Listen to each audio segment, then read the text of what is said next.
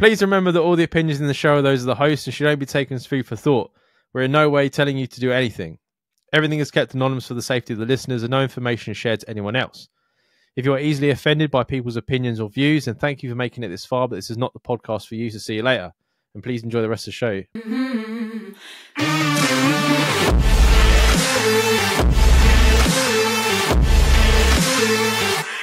Good morning, Dan and Jamie. I hope Jamie is feeling better. He sounded like a wounded baby bear on the last episode. I just wanted to give him a squeeze and hug it all out. Yeah, you put it on a bit thick, Jamie, didn't you? Oh, I put it on, did I? I couldn't even speak most of it.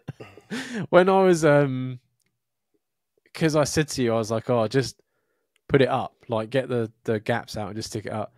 When I was editing the bit for the YouTube and there was like a massive coughing fit, I was like, I wonder if you cut that out because it was really loud. I made a joke out of it at the end. I was like, thanks for that. I was like, you were going for it. Hell. Sorry, people. I think I was like, once you'd finished, I was like a bit of ASMR. I can't remember, but yeah, it's fucking loud. It's got to be that time of the year as I'm getting through a second cold in 2 months. I have a special remedy for colds, though it may help Jamie's cough too. Try some honey, port and brandy mixed up. It's a lovely taste and it soothes the throat. Is there any remedies your families do with illnesses? I know we have a few. So I watched this health guy and he was saying the reason we get so many colds is because obviously your immune system is fueled by like vitamin D. And then when it starts to get cold and dark, we wrap up and we don't absorb as much because obviously you only get vitamin D from the sun. Yeah. That's why you should, when it gets cold and it's dark early, you should always take vitamin D tablets to keep your immune system up. Yeah. You know what I mean? I don't have port or brandy in my house. I think that's a very, like, my nan would and my granddad, but I never have. We did. Port's a Christmas thing, isn't it? Yeah, some people love, Charlotte's family love port. It's not my type of thing. I don't like the taste of it. So I'll definitely try it though. I think Charlotte does a very similar thing. She does like warm, like brandy and something else. It might be honey. She does it with like a warm water. I do like warm whiskey with a bit of warm water and a little bit of whiskey.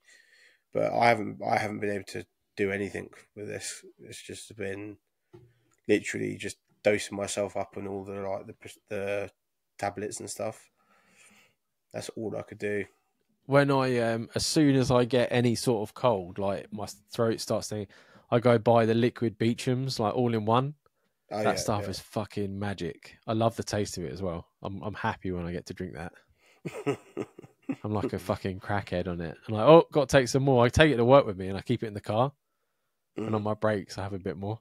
When I was younger, my nan used to do like when I have a cold, like hot Ribena. Okay. Oh, fucking beautiful, man.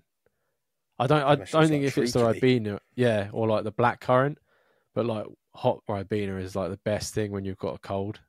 Best thing ever.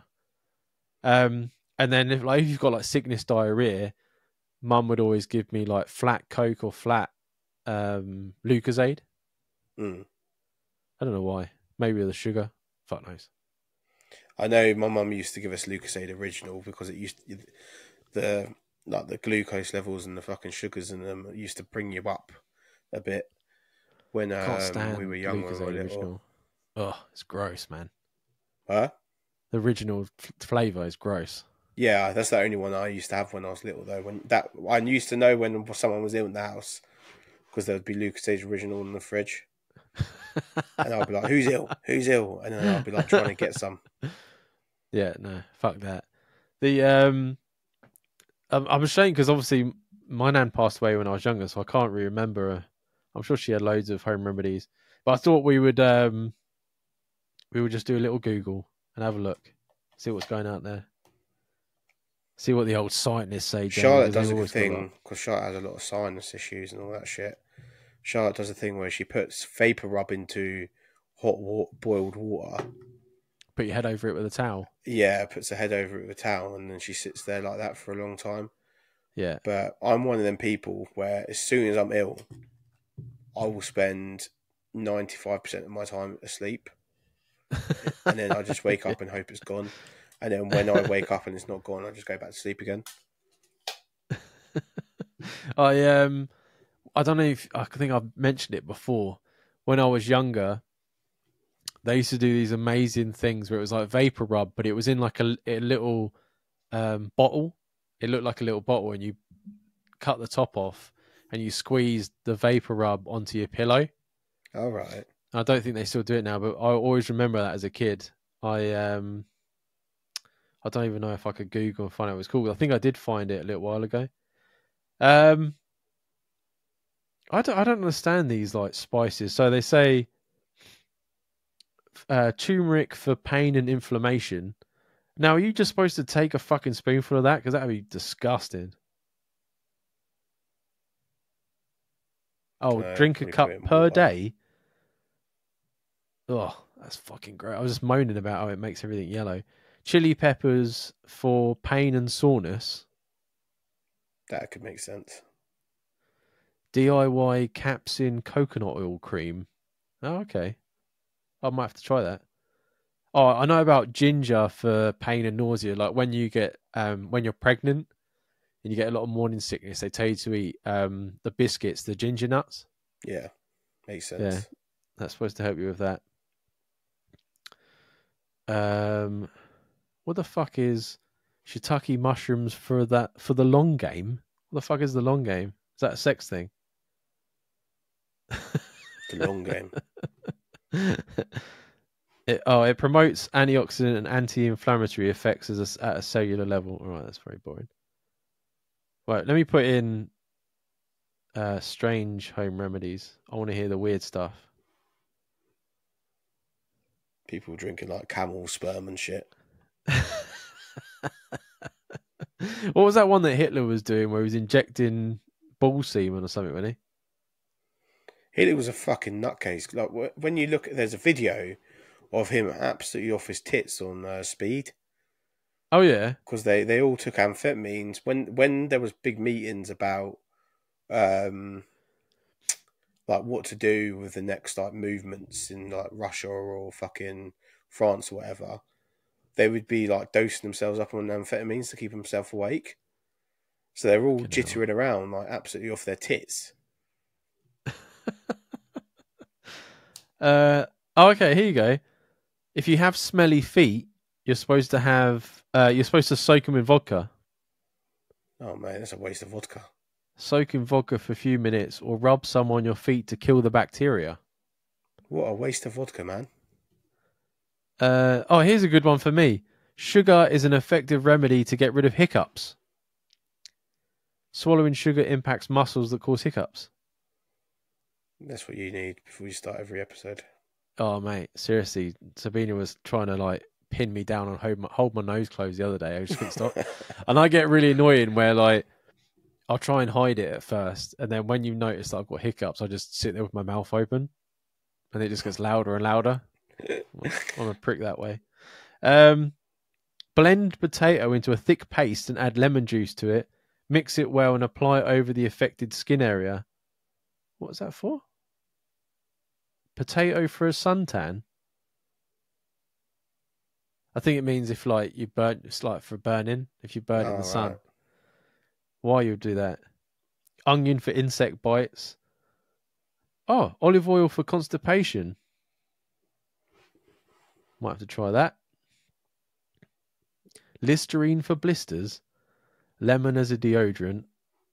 These aren't weird. They're helpful. Imagine The putting internet's lemon up failing your me. fucking armpit. Jesus Christ. The internet is failing me, Jamie. Home Oh, cure vodka. Oh yeah, foot odor. the day after the wedding, yeah, Yeah. I forgot my toothbrush when I was staying at my mum's house. And I tell you what, to all them dirty bastards out there, yeah, who don't brush their teeth every morning, there's something fucking wrong with you. Because I literally woke up and I felt like an actual piece of shit until I got back to my house. And I was like, Charlotte was asking me what's wrong with me, and I'm just sitting there with my mouth shut. I was just like, I'm not talking in it. I was like, just take us home. Just take us home. Just take us home. And there's people that goes days and days and days without brushing their teeth like that. How can they go around with that feeling in their mouth? Yeah, I know. The feeling must just be sheer depression. It was Lee Evans, wasn't it, that said that it's like a cat shit in your mouth. Yeah. Yeah, it's like weird. You can feel it on your teeth. Yeah, it was like gunky fucking like a coating on my fucking teeth, man. It's disgusting. Yeah. Because obviously you can imagine I drank a lot of beer as well. So it was like alcohol breath. That was awful. I was thinking to myself, these dirty bastards, man. So apparently urine cures his acne. Don't try that at home, kids. Yeah, no, I'm not going to pee on myself to get rid of a fucking spot on my nose or something. Apparently chicken gizzards cures diarrhea. Dirty socks cure sore throats. Tobacco cures earaches.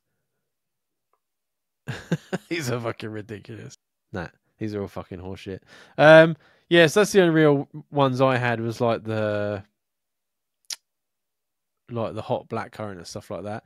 You're saying about the hot whiskey and that, man. That's like that grog that I had in Czech. It's fucking beautiful. Yeah, it can go one way or the other. It can be really nice or it can be horrible.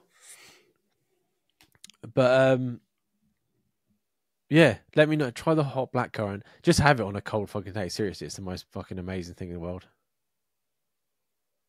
Yeah, it's about getting it in, isn't it? I don't even own blackcurrant, I think, at the minute. How can you not have diluted juice? Oh, by the way, for the American listeners, because I know over there you don't have it. Diluting juice is basically like a syrup that we put into a glass and you fill it with water and it makes it weaker. They don't have cordials? No, they don't do it. I was listening to a podcast with Lily Allen, and she says when she visits the UK, she has to buy bottles of it to take back over. She said she came in and her nanny had pulled a full glass of diluted juice for her kid. Nearly killed someone. Yeah, I know. Yeah. Can you imagine the fucking kid be bounced off the walls? Yeah, Americans do a lot of like powdered stuff, don't they? Like Kool-Aid and that. It's all like powdered. No, I suppose like our sponsor, that stuff. Yeah, that's powdered. So and all like the energy drinks and that. Yeah, we actually do like it. It's basically a syrup, is what it is. And you put it in juice and dilute it. Yeah. It's fucking tasty. And Ribena is one of the most expensive ones. I don't care what people say. Ribena is a fucking expensive juice. Expensive, but it's probably one of the better ones. It is, yeah. I think that's one of the few ones that I actually prefer the sugar-free. I don't know. I have not paid that much attention to them. I do everything. Jamie. And once again, thanks for the wishes for Jamie. He wasn't putting it on, even though I wish he was. And I'll definitely try your home remedy next time I get a cold. I had one at the same time, but obviously mine wasn't as impressive as Jamie's. Just keep rubbing it in.